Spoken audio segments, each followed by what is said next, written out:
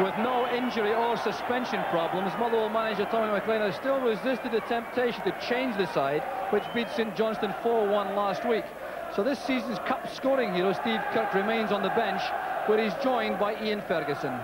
And Motherwell will be looking once again for more inspiration from Davy Cooper. He's now 35, and the former Rangers winger is bidding to play in his 7th Scottish Cup final and lead Motherwell to their first final since 1952. Morton manager Alan McGraw brings a settled side to Fir Park. Midfield player Alan Mahood is still to celebrate his 18th birthday, and there are 3 former Motherwell players in that lineup: Ian MacDonald, John Geoghegan and Dave McCabe. He's Morton's leading scorer with 18 goals this season after spending 2 years at Fir Park without scoring for Motherwell. And the referee this afternoon, Mr. Les Mottram from Wilson Town, joined by the 2 mascots, Matthew Ross from Shotts and Stuart Graham from Lanark, who are carrying SFA Fair Play pennants. Ideal conditions then for the Tennent Scottish Cup quarter-final. These 2 sides have not met in the Scottish Cup since 1935. Indeed, it's only the 5th time in history they've met in the Scottish Cup. And there's the first work for referee Les Mottram. The challenge there by Ian MacDonald on Dougie Arnott. So a free kick to Motherwell. In that last match in 1935, Motherwell won a second round tie by 7 goals to 1. It's unlikely to be as clear-cut as that this afternoon, with Morton coming into this match full of confidence. They had a fine performance here in the Skol Cup early in the season when they lost after extra time by 4 goals to 3 after having a goal chopped off in the last minute of the 90 minutes when the score was 2-2. So they clearly believe in themselves for this match this afternoon. The header came from Boyd. There's Collins. Morton operating a 3-man central defence with Doak and Reid the markers, Hunter the sweeper. Both fullbacks, Collins and Pickering, pushed into wide midfield positions. And the Motherwell free kick will be taken by Craig Patterson. Motherwell opting for the small strike force of Arnott and McLeod, preferring their quickness to the aerial power of Cusack. There goes Cooper to the byline. He's away from Collins. Griffin's header back across the face of the goal. It was left there by Hunter. But David Cooper making an early impression on the proceedings. That'll be a matter of some concern to the Morton defence. Just look at the way he takes on Derek Collins. He's a very good, quick fullback. But Cooper easing himself away from the fullback for that cross. Griffin trying to head that to the far post. A fine start for Cooper.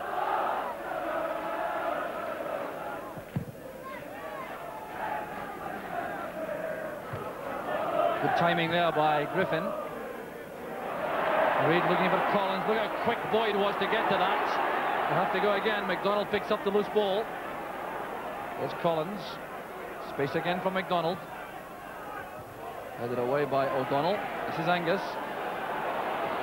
Showing good control. Getting help from Griffin, who reacts to Boyd's call. Doak getting in there. McLeod. Morton looking very eager indeed. Here's a chance for Geoghegan. Brilliant goalkeeping by Maxwell. Well, the best chance of the match so far carved out by Morton for John Geoghegan. But what a great ball this is from Ian MacDonald, opening up the Motherwell defence. Geoghegan going in there for the first time shot, but look how quickly Maxwell goes down. Head flick on from Cooper. Here's Arnott taking a run there to the left. There's Pickering with a header. Now Patterson.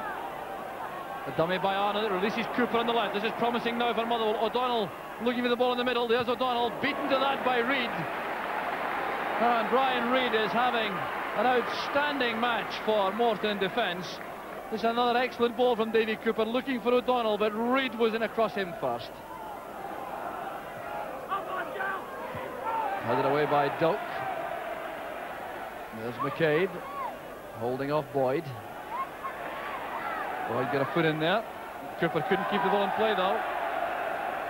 Well, there's a lot of food for thought here for Tommy McLean in that Motherwell dugout. This is McCabe. Oh, he's very quick indeed off the mark, leaving Tom Boyd. Geoghegan good across to help, and Craig Patterson did another good job in defence for Motherwell.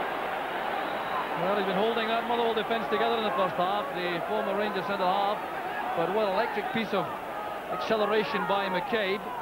Geoghegan coming across to help, and Patterson keeping his eye on the ball.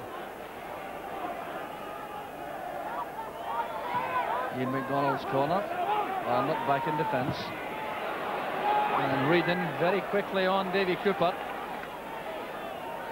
Well, he's had a very impressive first half, the young centre half.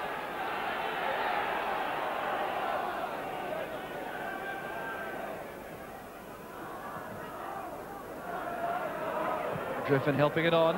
Here's Arnold in space. He's in behind Doak. Griffin supporting him from the middle. That's good play by Arnold. A great chance here for Motherwell. And it's cleared on the line by Reid. It was a superb move from Motherwell, and Joe McLeod couldn't believe that. Dougie Arnott did such great setting up work here with this run on the left. He looked up, he spotted Jim Griffin making that run into the position behind the defence. He laid it square to make it easy for McLeod, and Reid edged the ball to safety. Well, what a superb move from Motherwell. That may give them some inspiration. There goes Patterson. Wiley beating the ball away. Geoghegan taking no chances. Wiley complaining he could have taken a pass back.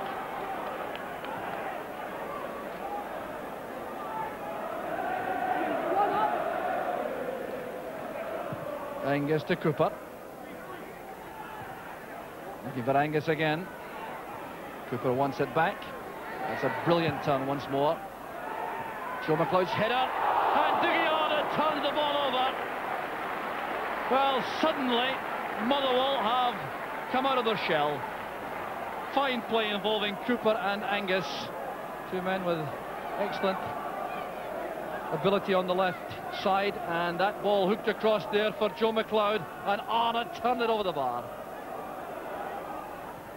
McDonald at full stretch there. The ball's not out of play though. Arnott retrieves it from Motherwell. Good play there by Arnott. The tackle came from Reid in the end. Pickering losing out to McLeod, and Doak turns the ball back hurriedly there, and Motherwell have a corner kick. Well, that was made out of very little by the snapping attentions of Arnott and then McLeod. That was McLeod with his tackle. Angus putting pressure on Doak. So Motherwell seem to have just stepped up a gear in the last 10 minutes or so.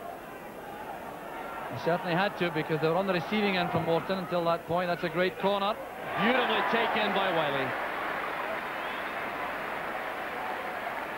Well, the kind of catch which inspires confidence in defenders. There's Pickering. Cape helping it on, but there's plenty of time there for Boyd to use Maxwell.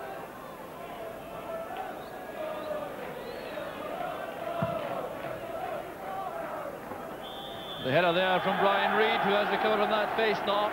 So no scoring at half-time, but it's Morton undoubtedly who took the early honours, and they were denied the lead by a magnificent save from Alistair Maxwell midway through the half when he swooped on a John Geoghegan shot. But then at the other end, it was a goal line clearance by Brian Reid which denied Joe McLeod. Otherwise Motherwell would have come back after their improved play late in the first half. But at half-time at Fir Park, it's Motherwell 0, Morton 0. It will be very interesting to see what changes are made in the second half tactically, in view of the way the flow of play ran in that first half, with Morton taking the early initiative and performing extremely well. Motherwell just showing in a couple of bursts in that period, but the first half honours undoubtedly belonging to Morton. And there's Chris McCart having to be careful with that headed pass back. Good piece of defending. And the change has been made by Motherwell. They've brought on Steve Kirk to replace Ian Angus, so the Scottish Cup scoring hero is on the field, playing wide on the right for Motherwell. That's been some technical alterations. Kirk wearing number 12, playing wide on the right. Ian Angus has been replaced in the centre of midfield by Jim Griffin. This is Cooper, losing his bearings there. Down goes Collins. A tough landing there for young Derek Collins. A foul committed by the Motherwell skipper Tom Boyd. Cooper lost his bearings there, allowing Collins to come forward. There's the late tackle. Well, Tommy McLean offering some instructions from the dugout.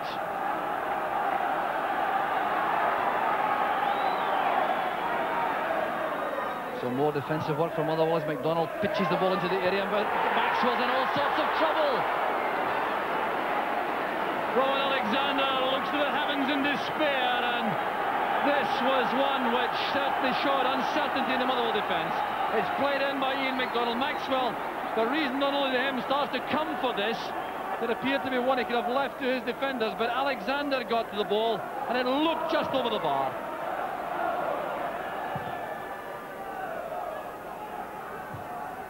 Motherwell getting nothing at all out of these long, high balls down the middle. Alexander to Mahood. The tackle came from O'Donnell. And these two having their own personal battle in midfield, O'Donnell and Mahood. Here's Griffin. Doak. Releasing Pickering over on the far side. Nyholt read that superbly for Motherwell. Kirk under pressure from Mahood. The youngster does so well to win that tackle. There's Craig Patterson going across. But the referee is going to take some action here against Luke Nyholt. A little bit of frustration creeping in. Nyholt committing an infringement there in the midst of that hectic activity, which results in the first booking of the match. The Morton fans certainly enjoying this match to the full.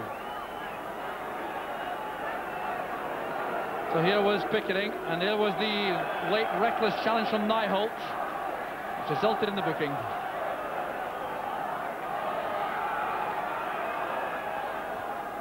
Pickering leaves it to McDonald. The high ball the first time and the second. There's Mahood. Snatched to the shot. Well, the young man clearly with a very promising future. Free kick from Ian McDonald.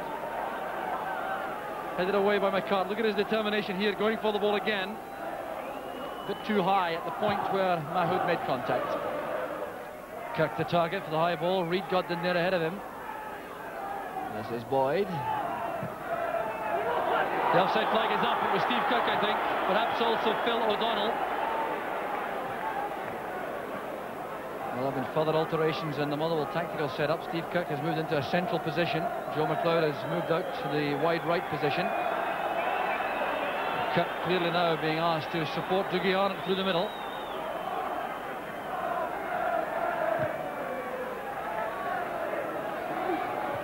Good header there by McCart. This is Boyd and O'Donnell. Good running by the youngster. Fine play. McLeod free on the right. Through the middle is Arnott. It's for Arnott. Turning inside, Hunter. Is great play by Arnott, and a wonderful save by Wiley. The ball is still in play. Here's Cooper. Making for the byline. Measuring the cross, is cleared by Reid. Suddenly Morton living very dangerously. That's a great ball though by Gagan. A chance for Morton on the break. And a superb tackle by Boyd. Outstanding play by the Motherwell captain. And Motherwell clearly inspired by that break made by Phil O'Donnell a moment ago. Here's Cook. Nowhere to go there in that area. McDonald and O'Donnell clash. There's Cook playing it towards Cooper.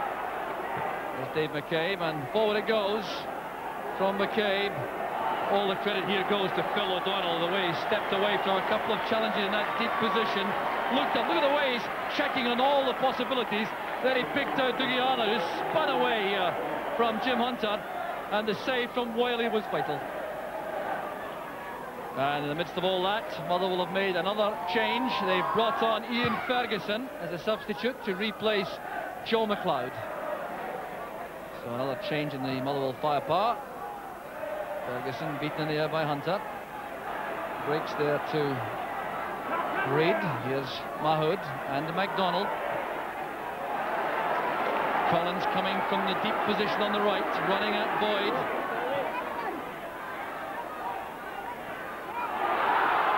Well, the play is allowed to continue with MacDonald in possession. The advantage rule was applied. Didn't come to much though for Morton, and Cooper releases Ferguson on the right. Arnott waits in the middle. Cooper trying to get into the edge of the box also. Played across there towards Arnott. Reid makes a good headed clearance, complaining bitterly that he was pushed by Arnott, but it is a corner kick to Motherwell, and suddenly now we appear to have a real cup tie in our hands.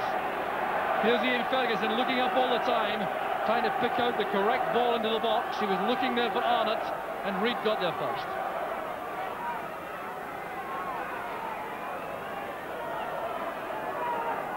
Cooper's corner kick. Up goes Patterson while he's in some trouble. Turned in by Kirk, it won't count. A foul by Arnott on Wiley. So the cheers of the Motherwell fans stifled. We'll see why from this replay. Wiley in trouble. Arnott then leaning in front of the goalkeeper. It was beautifully turned in by Kirk, but the whistle had already gone. Bouncing ball for Arnott to hold up. Well tackled by Hunter. There's Griffin looking for O'Donnell. The interception made by Collins. This is Alexander. It really has been an excellent performance from Morton. Good running from Mahood from midfield. Running into Patterson. Here's Gagan with a chance now. He has Alexander free in the left. And an excellent shooting opportunity is passed up by Rowan Alexander. Well, what fine play it was from Morton. They really have been the better side throughout the bulk of the match so far. That ball played forward by Gagan. Tough tackle, Patterson, Mahood. Then Gagan stepped in. He had Alexander making a good run to his left. That was an excellent chance. The throw finds Arnott. Oh, Boyd playing it early. Ferguson almost got to that. Well, there's the scoring instincts of Ian Ferguson shown there as he came in for this ball. The long throw there from Cooper finding Arnott. Eased the ball across to Boyd, and it was Ferguson trying to get across the front of Reid. Headed away by Doak. This is O'Donnell. That's a good pass. Cooper. Doak stood his ground. This is Griffin picking up the loose ball. Allows Boyd to take over. Here's a chance now. O'Donnell trying to control it for Ferguson. Well, two Motherwell players appear to have an excellent chance there, but neither made up his mind to go for goal. Here's a chance for Ferguson. This could open the scoring for Motherwell, and he was in a hurry with the shot. Disappointment there for Ian Ferguson, such a prolific goal scorer over the years. This was a great earlier chance though. O'Donnell and Ferguson together. Ferguson caught off balance, and when the ball was clear it looked as though Morton had mopped up the danger. But then as the ball was played across there by Alexander, another chance popped up. It was played into the path there of Ian Ferguson. He had to try to hit the target with this, but he failed.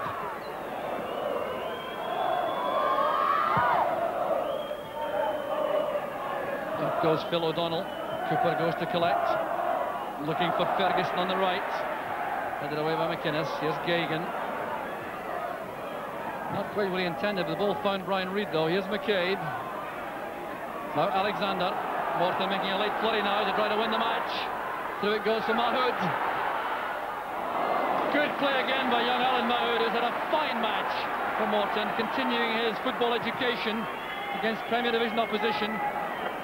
Linking up here with Rowan Alexander, trying to find a clear shooting chance as he was tackled by Patterson. So we've had more than 2 minutes of injury time. There's been a lot of it though, so it could be a little bit more to come. Collins with a header. Here's McCarthy in the middle of the field. Back it goes to Patterson. Lashed forward there towards Arnott. Appear to be pushed, but the referee waves play on. There's Kirk. McInnes, Fowler rather, with the clearance. There's no more action.